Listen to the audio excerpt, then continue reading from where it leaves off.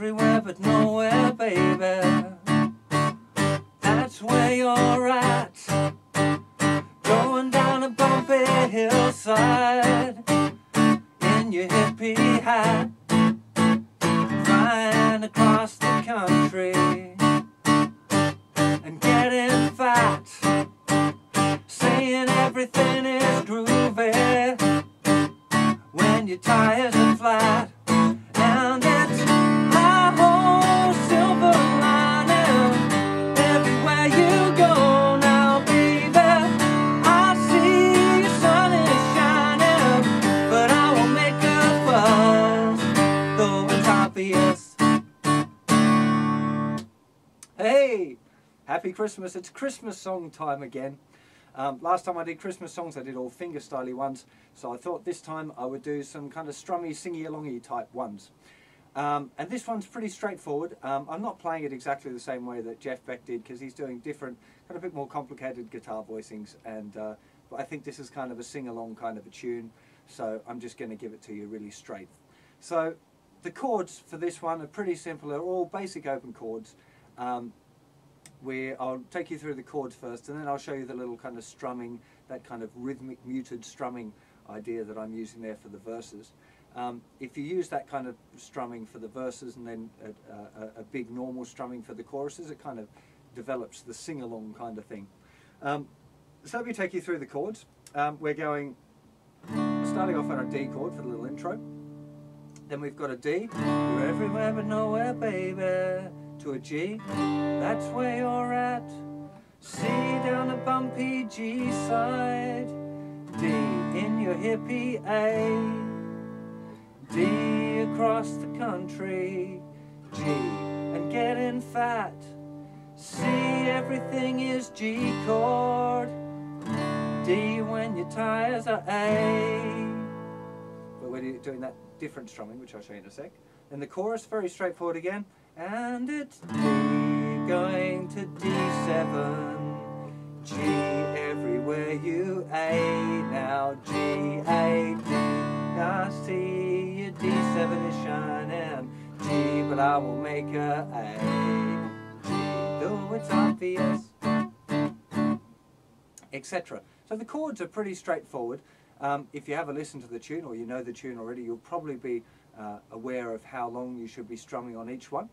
I suppose I could take you through it though, actually, because it's only going to be a short lesson anyway. So we're going to have the D, 1, 2, 3, 4, because of course you could actually strum the whole thing. If you're not comfortable with this muted strumming thing I'm going to show you, you could use any strumming pattern that you like really on this tune.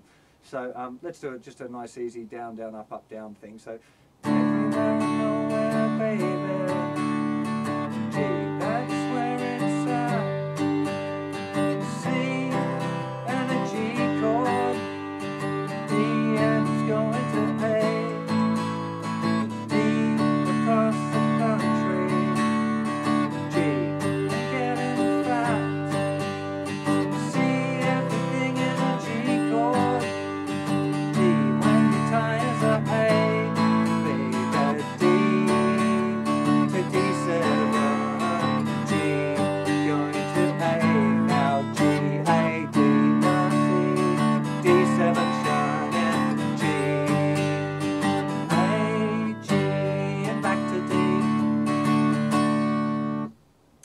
Really simple, straightforward tune, this one. So you can either do this muted strumming for the verses, which I'm about to show you now in a little close-up, or you could just strum the whole tune with normal strumming.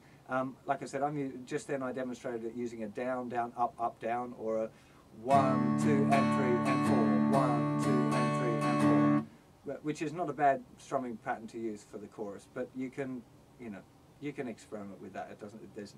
We're not learning the specific version off the record, so you can kind of make it up a bit if you like.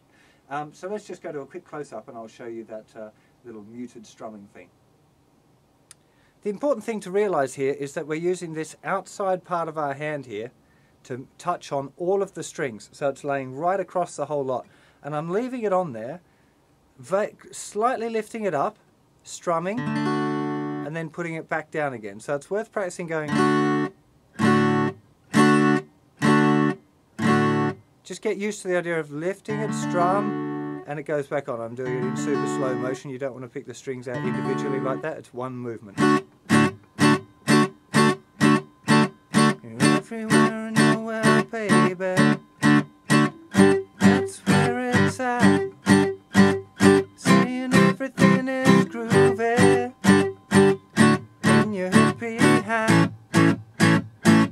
So it's really just a movement and then straight back down with the palm of the hand resting on the strings, and you just do it like 1, 2, 3, 4, 1, 2, 3, 4. I've just shown you a really nice, easy, open chord version.